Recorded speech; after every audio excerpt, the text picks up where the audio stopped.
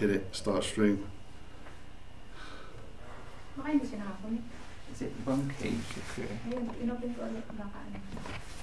You did it. Is it live? Oh. It's already now? It should be coming out on our thing. No. Thank you so much.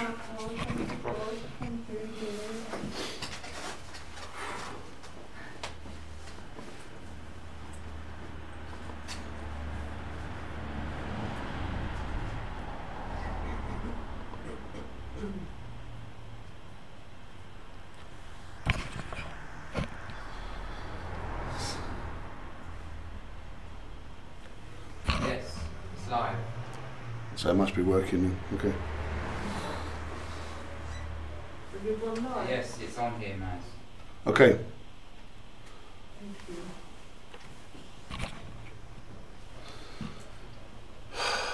We'll begin with another prayer quickly. Holy Spirit, come down through me and make me give a good offering for your word. Make it easy to understand and may it spread throughout the world. In Jesus' name we pray. Amen. Right, so the title today is The Thorn in Your Flesh, or The Problem in Your Life. Now, there's a certain situation where people will be upset that God hasn't got rid of something in their life, something that's bothering them. You're in a bad situation, you're in a bad, something wrong with your health, there's something, and God won't get rid of it. And you're saying, why God? Why won't you get rid of it? So, we'll go here. Now,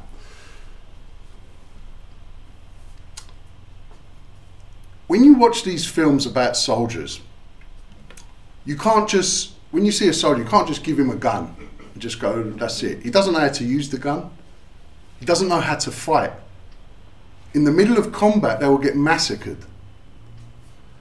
But if you train your troops, if you teach them, which is what Jesus was doing with the apostles, teaching them, certain situations had to happen so that the apostles learned what to do. When Jesus was attacked by certain people, he would answer them in a certain way. Why? So that the apostles would see how they did it, how we would read it, and we would act the same way. We are Christians. We follow Christ. Christians was a word made up by the Romans. It was supposed to mock us. It did the exact opposite. We've spread around the world. Okay, so Jesus is saying to them, okay, when I sent you out without a purse and a scrip is a bag, like a satchel that you've got with you, and shoes. Did you lack anything? They said nothing. But Jesus says to them, things are about to change. He said to them, but now, he that has a purse, let him take it. Likewise the scrip, and he that has...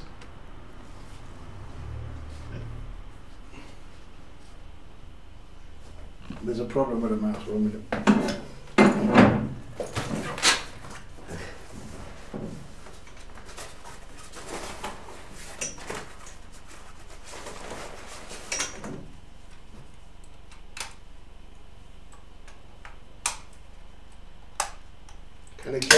Can someone with nails pull that out?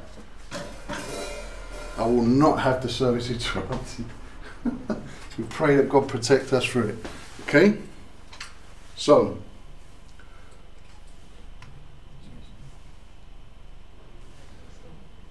It's not here.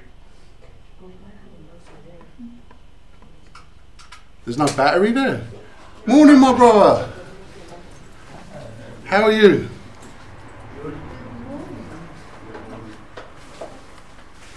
Okay. Have a water, my brother. Sit down. Okay. So he says, but he that has a purse, let him take it. He that has no sword, get ready, because things are going to get rough. Let him sell his garment, what he's wearing. No, don't need it. This one. No? I don't want one. Let him sell his garment, what he's wearing, and get ready for that. Okay? Tony, look after the things. Thanks. Okay? So, things are about to change for you. Things are about to change for Christians. You're going to get ready. It's going to get a little bit rough. Now, was the sword to attack people? No.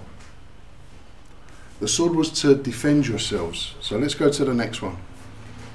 Now, the reason we have different gospels is because these four people that recorded this, recorded slight details that the other one missed out. Only here do you see who the apostle was that cut off the soldier's ear. Okay? Then Simon Peter, having a sword, drew it and smote the high priest's servant and cut off his right ear. It even tells you the name. Only John records this. Okay? And Jesus said, "Suffer ye thus far," and he touched his ear and healed him. Does Jesus want you to kill anyone? Or harm anyone? No. The Bible says all manner of sin and blasphemy will be forgiven you. Does that mean you've got to kill someone for blasphemy? No. Jesus doesn't want people attacking people for him, for his name. You dirty his name. Now, in the old days, people would kill in the name of Jesus. God wants us to conquer this country. No, he doesn't. He's just saying that. These leaders always say that God's with them and God has told them and God has... It's not true. This is the Bible. This is what we follow. Jesus doesn't want you to attack anyone, especially not in his name. Suffer ye, he says. Allow them. Let these things happen. They're going to take me prisoner. Let it happen. Let's go to the next one. Now, Jesus knowing their thoughts. So does Jesus know what people are thinking? And the evil in their hearts. Jesus knows about these people. Okay? So, knowing their thoughts. Okay. Knowing their thoughts, said, "Wherefore think ye evil in your hearts?" Okay? Go to the next one, please. Now, Peter is... You've got to understand, if Peter has attacked someone, he's not a coward, Peter. He's not scared to attack. He's not a scaredy cat. To attack someone with a sword, it means, you're not scared at all. He's not afraid. But something happens. Jesus says, "I have prayed for thee, that thy faith fail not." He says Satan wants to take you. But Jesus isn't worried about Satan. He's cast Satan out many times. Who cares? He's worried about Peter.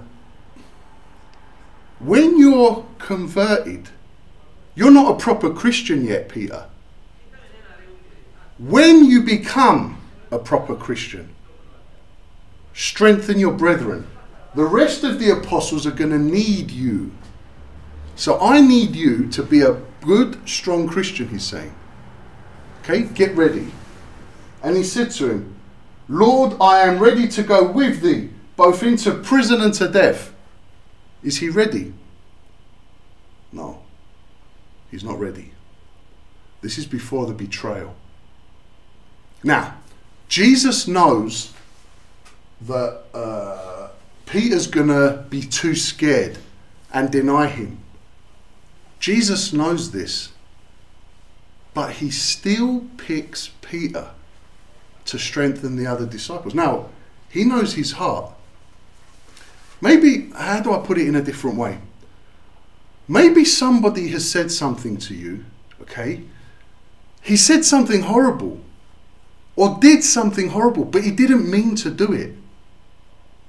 Okay? What can we do in this situation? But you know that person's not a bad person. You know that they were just having a bad day, or they just fell away for that time. Has someone ever said anything nasty to you? Someone you love. They've said something nasty, done something nasty. But you know in their heart they're not bad. They just need a little bit more training.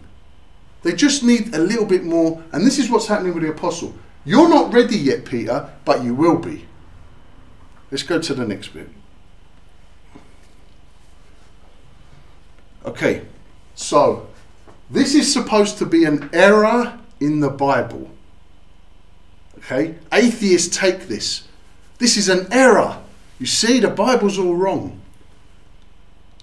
Do any of you believe it's an error? No, I didn't think you did. Okay, we're going to go through it today so that you know. Okay? He said to Peter, the cock shall not crow this day. I'll explain what that means after. Before thou shalt thrice deny me. So if all the Gospels say 3 times he's going to deny, then the morning cock crows. Okay? Jesus said to him, verily I say to thee, this day, before the cock crows twice is added in the Gospel of Mark. Only the Gospel of Mark. All the other Gospels say this. It won't crow at all. Mark says it won't crow twice. Is there an error in the Bible here? Let's look into it. Let's look into it. Okay. This is actually an amazing animal. You're not going to believe what I'm about to tell you. This is better than a watch. It's a miraculous creation by God. Why?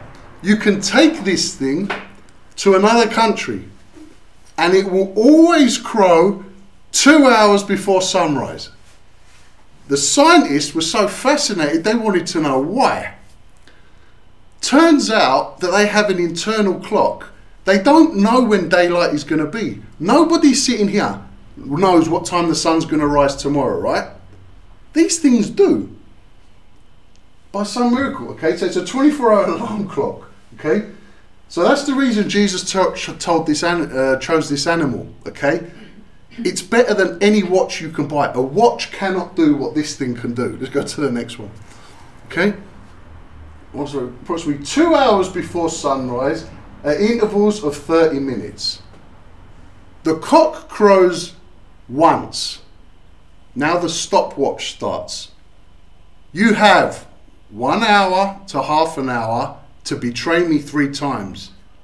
It's an amazing prediction by Jesus, okay?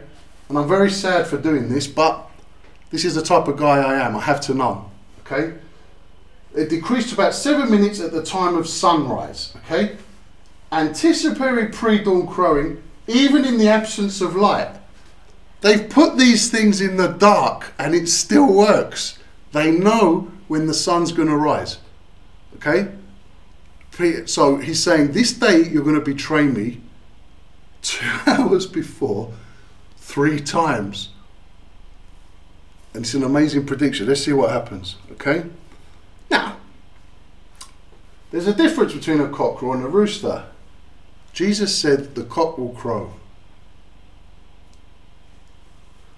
The big one, the oldest male, has to crow first. If the second one doesn't do what he's told, he gets beaten up. This is fascinating things. So, I crow first. If you dare to crow before I do, okay? It's the rules. Rules is the rules. This is how these creatures are. Okay? 2 cock crows. After that, the rooster, okay. If you crow out of turn, you'll be firmly put in your place. That means beaten up. Let's go to the next one. And remember how it's written. Okay? Neither of these is actually wrong. The morning crow, they crow all the time. If they see something, they'll crow and warn people. Or they'll crow to get people up to start looking for food. In this situation, he says, before it crows twice, within the space of 1 hour. Watch. Go to the next one. Okay. So, Peter again does something very brave. If you have any questions about this, ask me afterwards. Because it's a little bit... Okay. When they kindled a fire in the midst of the hall, were sat down together, Peter sat down amongst them. Now they want to kill the apostles. And Peter just walks in and sits down with them. Very, very brave. Very, very gutsy. Peter is not a coward. But, like you, if you apply a little bit of pressure, sometimes we fail. The object is when things go bad in your life or you feel scared that you don't fail God. you stay true. Let's see what happens. So the woman says, okay, a certain maid beheld him as he sat by the fire, earnestly looked on him. So she's really looking at him. I know you. You're one of Jesus's followers. Okay? She's earnestly looking at him. This man was also with him. Go to the next one. First denial, number 1. Okay? And after a little while, another saw him and said, thou art also them. He said, man, I am not. So it looks like Peter was the first guy to go, hey man, or man, you know, I am not. So we see it. Go to the next one. There we have it. The answer is always in the Bible. About the space of 1 hour after another. Confidently affirm, saying, this was also with him, for he is a Galilean. They have a certain accent, you know. And Peter said, man, I know not what thou sayest. Immediately, while he spake, the cock crew. Now, you cannot get this right without a miracle. You don't have a remote control to make the cock crow. It's impossible unless a miracle comes by God. Nobody can predict this. You could get the best scientist on the planet, couldn't tell you that someone's going to betray you exactly 2 hours before, and within 1 hour, he's going to do this. So I'm glad it was in there and it came up. Okay? Right, let's go to the next one. Now, the whole point of all that wasn't to teach you about chickens. It was about this. Okay? The Lord turned upon and looked upon Peter. So, how do you feel inside you when you betray Jesus? When you deny him? Have you ever had that dirty, disgusting feeling that I should have said this, I should have done that, I wish I hadn't have done that? A horrible, horrible feeling. I don't want anyone on this planet, to ever feel that way. The way Peter feels now. But I have some good news for you. He was meant to mess up. He needed training. Just like us. Sometimes you regret the mistakes. I made a terrible mistake. How do you know that that wasn't for the best? How do you know that that wasn't what was supposed to happen? How do you know? We don't. You see, sometimes we can beat ourselves up. You know, I did this terrible, but it doesn't work like that. Because it's part of your training. The same way this is part of Peter's training. After this, he did the exact opposite. He wouldn't back down. He took beatings. He was arrested. Everything. He would not back down ever again after this. Now notice, they applied a little bit of pressure. She looked at him the first time. The same as what will happen with you. A little bit of pressure will try and make you turn against God. If you're in school, I remember when I was in school, almost everyone was on drugs and smoking. I remember it was a Catholic school. I went to a Catholic school. Right? But I never got involved. But the pressure you would not believe. I thought Catholic school, you know, it's got to be a goody two shoes place. No. A little bit of pressure is applied. Why don't you try this? Why don't you join us with this? Why don't you get involved with this? A little bit more pressure. Oh, you know, everyone's doing it. Maybe your friends start, and then Satan puts your mother up to it. Maybe Satan puts someone else up to it, your people at work. Suddenly, a little bit of pressure from all sides makes you buckle, makes you turn your back on Jesus for a bit. But don't, because when that time comes, you'll regret it. Okay? Let's go to the next one. Now,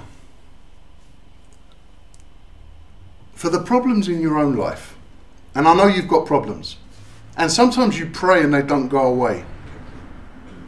How are we going to deal with that? Let me tell you. Seeing that many glory after the flesh, I will glory also. Okay? What is Paul trying to say? I want glory for myself? No. What he's saying is, seeing that all these priests, fake priests, all these people that you let in your life, they take glory for themselves. Oh, I'm going to glory as well, he says. For you suffer fools gladly, seeing ye yourselves are wise. If you're so clever, why do you let people treat you badly? Why do you not see the people in your life that treat you badly? How many times have been out, someone been in a relationship and that relationship's turned bad, and you've afterwards, 3 months later, you think, how could I have let them treat me like that? It happens, right? You'd never see it at the time. Never. Afterwards, you think, what did I do? Okay? This is what's happening here. You suffer fools gladly. He's having a go at the Corinthians. Let's go to the next one. You suffer men to bring you into bondage. Okay? They restrain you, they constrict you. Sometimes it can happen at churches. Okay? They will rope you in to do something for them. Come on, it's tomorrow you have to see us, and the day after that you have to see us, and the day after that, and the day after that. We've got all these things planned for you. Wait a minute. You're putting me in bondage. I just wanted to come to church. You can't leave this church. I was in a place where they said that to me. You can't leave this church. That's called church hopping. What? What are you talking about? It's not in the Bible. Okay? Okay, if a man devour you, he takes all your stuff. Why do you let people do that? Why do we let religious people, or people that think they're religious, but they're actually fools, take control of us and manipulate us? These are the reasons for the cults. These are the reasons why Jesus had to come and stop the Pharisees. One of the greatest temples of all time, you know, the best, Solomon's temple, absolutely amazing. The best place to go to church, and it's only over here. But the people never wanted to go over there. They wanted to hear the truth, so they were going to the desert to listen to Jesus. A horrible place. No food, drinks, not nice, no shade from the sun. But that's what a real church, to hear real preaching. That's the way it is. Okay? Why do you let these people devour you? If a man take of you, yeah, man takes your money. You know, oh, you must donate this and you must donate that. Well, Tiger, you know, you donate it yourself, get a job. If any man exalt himself, I am senior pastor, you know, do me a favour, you're nobody. People have to recognise this. Why do people let themselves get used? Why do people do that? It's not a church. If that place is doing that, it's not Jesus. So this is what we need to look out for here. Okay? If any man smite you on the face. So back then, they were actually hitting the members of the congregation. I mean, I can't imagine what was going on. I can't. Is this in Nigeria? Does this ever happen? Do the pastors have big cars? And yes. Very big, yes. Oh dear, very big cars. You're saying? Ah, who pays for that? The people, right? People pay, Yeah, I thought so. Do people serve this pastor in Nigeria? Do they do everything for him? Clean his house, clean his car? You know, yes. That's right, isn't it? I know because I've got a lot of friends from Nigeria. Okay? And I know what goes on over there. But there's also a very good guy from Nigeria in Russian. He went to Russia. One of the most famous guys, Baptist pastors on the planet, is Nigerian. Did you know that? And he has something like 7,000 people at the church or something. Okay, he preaches the exact opposite of what these people are doing. That there is no bondage. There is no bondage. There's no reason for you to serve a pastor. He's just a guy. He's supposed to serve you. Okay? That's the reason. That's real Christianity, okay? And hitting you. Please tell me this doesn't happen in Nigeria. Did anyone actually get hit? No. Oh, phew. I can imagine it happens. But you could be smited in different ways. Maybe the guy insults you a lot. That's smiting as well in the Bible. Anyway, are they ministers of Christ? Are speakers a fool? They're not ministers of Christ, okay? Okay. I am more, he says. I am more. In labours more. I work harder than these people. In labours more abundant. Stripes above measure. He was beaten up a lot. Stripes is when you get whipped with hooks and stuff like that. This is what he was suffering for Christ. Now, people will say, why did God let this happen? Hold on a minute. Sometimes people have to suffer for Christ. That's a horrible thing. I don't want to suffer. I don't want to suffer at all. I want my life to be rainbows and puppy dogs. But that's not reality. And that's not Christianity. I don't respect a pastor who doesn't have any problems. I know a pastor who's got a special child. Big burden. Fantastic. I trust that guy because that means God's put a burden on his life. And he will come through. And that person's wife, that very good pastor's wife, she ministers to other special needs kids. So good came out of this thing. Okay? Okay, prisoners more frequent. They're on the radio. She's also on the radio, yeah. Ula? Yeah. Good. Amazing people. Okay, in prison's more frequent because he was always in prison. That's why we've got a lot of letters for Paul, because he was always in prison writing them. Okay? He thought, while I'm in prison, I'm not going to stop doing my Christianity, you know? Okay? In deaths often. So, it's not about the money, the power, the cars, the women and stuff like that. It's nothing to do with that. It's real Christianity we're looking for. Okay. For though I would desire to glory, you know, if you're going to give glory to these guys, I'm going to tell you, you know, I would desire that as well. I will not be a fool. Because these people are fools. The Bible says so. Okay? For I will say the truth, but now I forbear, I hold back, lest any man should think of me. What he's saying is that I would rather say the truth about myself. He's trying to say in a nice way, I am the real thing, Paul's saying. These guys are fake. You want to glory me. Even though I don't want that because I'm not a fool. Okay? I'll forbear, I'll hold back, lest any man should think of me above that which he seeth me to be, or that he heareth of me. Now he's an old man now, at this point. Beatings, imprisonments, 14 years of... you're talking a lot of time to be going through this. So, is it a bad thing if we also suffer a little bit for Christ? Sometimes we need a problem or two in our life so that people see us and they don't see... How do I say it?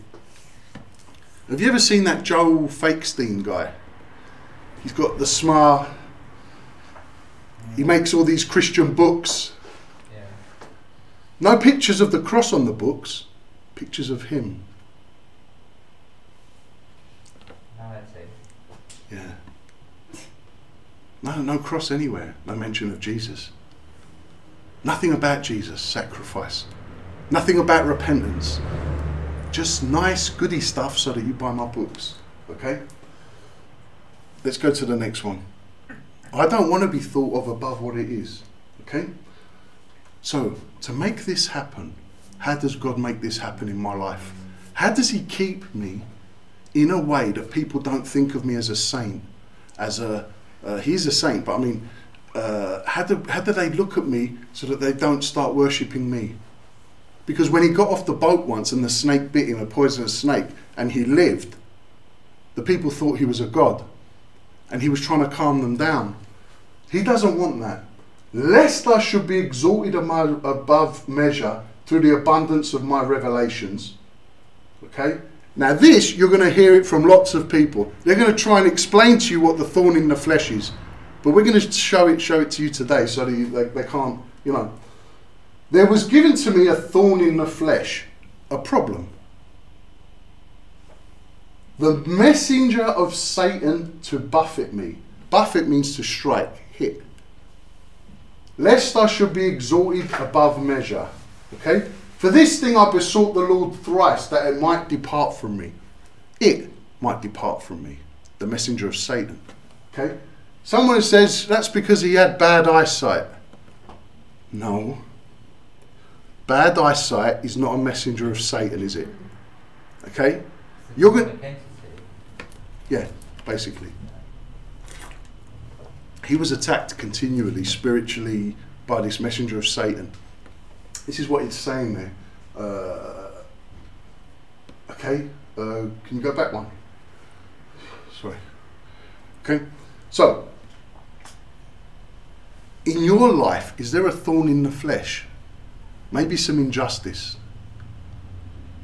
Why hasn't God done something about it? Why? Because you need a bit more training like Peter did. You need to take that situation that's happened to you and turn it into something good. I was beaten up once, then I went and learned, martial arts, and then, whatever that person's story is. Now I teach children to defend themselves. He turned something bad into something good. Oh, this guy was taking drugs. Now he has a drug rehab center and gets people. These things. You can turn something bad that happened to you into something good. You turn it around. You can glory in that infirmity. Let's go to the next one. Okay? He said to me, my grace is sufficient for you. The fact that I'm God and I'm in your life and you know the gospel is sufficient for you. The fact that you're saved and you're going to go to heaven is enough for you. Okay? My strength, God's strength, is made perfect in weakness. Now we've seen people, we do moan about our problems. I mean, I moan about my problems sometimes. But there's a guy with no arms and no legs who's a Christian, and he speaks to people about Christianity and how God's changed his life and stuff like that. And we look at that guy, and his strength is made perfect in weakness. Surely that should have broken him. Surely Satan should have got hold of him by now. Depression, anger, all these things, Satan's weapons. But it's not true. He's married with 3 children. He's what? He's married with 3 children. Yes. Doing better than me. Beautiful wife. Beautiful wife as well. Yes. Is there anything that God can't do? I don't think so. From what I've just heard. I was trying to wow you, you've just wowed me. Doesn't work like that, does it? It doesn't work the way Satan wants it to work. He wants the weakness in your life to destroy you. You turn that around and you stay loyal to Jesus and you see the blessings from God. And even if you didn't see the blessings from God, you're righteous for fighting against that evil that's trying to take you over. Many people fall to depression. I know people that have suffered horrifically in their life. And I know people that have suffered a little bit, but they're always depressed. Depressed. When you call them, how are you doing? Oh, you can't take no more. I am alive by the grace of God. I am blessed by the grace of God. Right. That's the attitude. The next time someone asks you how you are, I am blessed by the grace of God. I am happy. I'm alive. I've got my friend over there, Abdul. Yeah. I've got friends. I've got my brothers. I've got you guys. Are you happy? Why, yes I am. And that's the way it is sometimes. Sometimes you reverse it on Satan and you spit in his face. That's how it works, okay? Now, where was I? That's it. So, my strength's made perfect in weakness. I've got a different way of doing it, yeah? It's not like the films you'll see, I've got a big problem, so I'll grab a big machine gun and everyone dies. That's not showing God's strength. That's showing your own. This is it. Most gladly, therefore, will I rather glory in my infirmities, that the power of Christ may rest on me. That's what I want. Therefore, I take pleasure in my infirmities. If this is a problem, infirm means to be old, weak, I take pleasure in it, he says. Why? Because it helps Jesus. In some way, my sickness, my weakness, helps Jesus. If people see that I'm ill in that way, if some guy is recovering from drugs and he goes to a drug clinic, I've never tried drugs, so I don't know what it was like, but just say there was, okay? And he goes to that clinic. Maybe all those people need to be saved. Maybe someone was doing some satanic Ouija board stuff, and they turn their life around and pull other people out of it. You glory in your infirmities. Don't worry about the stuff you've done wrong. Maybe there was a reason for it. Let's go to the next one. For when I am weak, then I am strong. For Jesus. Okay. That's it, guys. Okay. Okay. So, we need to go back to the thorn in the flesh thing, and then we're finished there.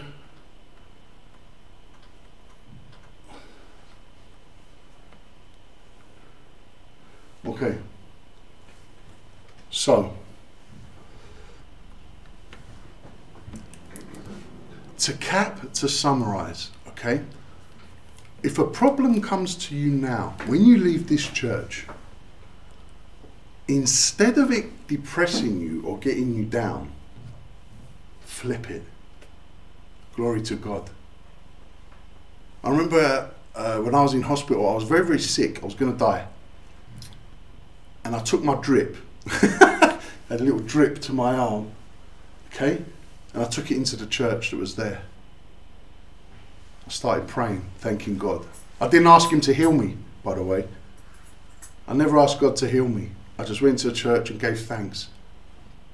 And I wanted forgiveness as well. Did it work? Yeah, I'm still here. I shall not die but live and declare the works of the Lord. So, we're going to be that same way, okay? This thorn in the flesh is something that's going to happen in your life. If it's the messenger of Satan, if it's an attack, spiritual attack in those ways, don't worry about it. If you're having terrible dreams, I woke up, how many of you have had a dream that is so bad you wake up like this? It can happen. Don't worry about it. Trust in God. If your wife leaves you, trust in God. If things are not going quite as you planned with your car and it keeps breaking down, trust in God. I remember my car didn't work for 2 days. I didn't know what to do. I had to go somewhere. I walked outside, I prayed, put the key in and it started as if nothing was wrong. Pray for small things. There's nothing wrong with praying for small things. Pray for big things. But pray, talk to God first. Never get depressed about anything. Now, for those that are watching on the video, I'll take it to the end. Thank you for watching, and contact us if you have any questions on the board. Actually, put that last slide up. Sorry, Maria. Can you put that last slide up? Just in case somebody here doesn't have my number or my email, you can give it to someone else, okay? We have an open door here, so everyone's welcome to the church. Let's pray. My God in heaven, I pray today to strengthen every person in this room, every single Christian, every single person on the planet, that when problems come, they do the exact opposite of what Satan wants. I pray in the name of Jesus Christ, the strength that will flow through them, through knowing you, it keeps them strong. I pray that nobody ever deny you. I pray that people get over their mistakes and realize those mistakes were better for them. They shaped their lives, they trained them, for the next situation. I pray people accept this and that no depression ever come upon anyone. In Jesus' name I pray, amen.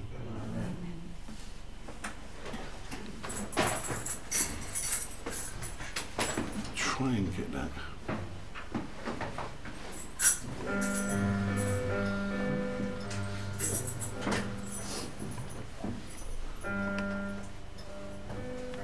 I'll try and get it on the screen.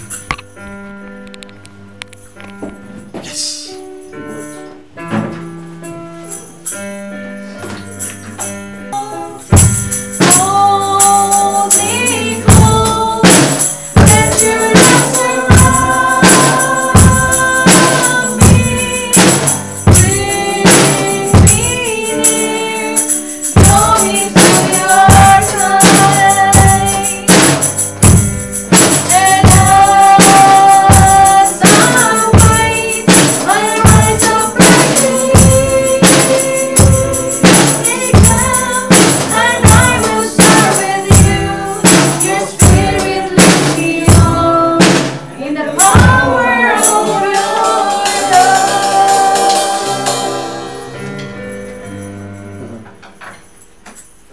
Brother, can you close us in prayer?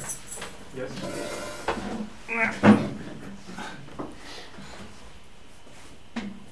Let's pray. Glory to you, Father in heaven. We thank you again for this day. We thank you for the blessings that you give us and to our families and to the church. We thank you for the message of today, Lord. It was clear. And let us remember this message in our hearts, in our minds, that no problem, no worry will bother us because we know we have you on our side. We pray, Lord, for your blessings for everyone here, for our families abroad. And we thank you always in the name of our Lord and Savior, Jesus Christ. Amen. Amen. God bless everyone. God bless.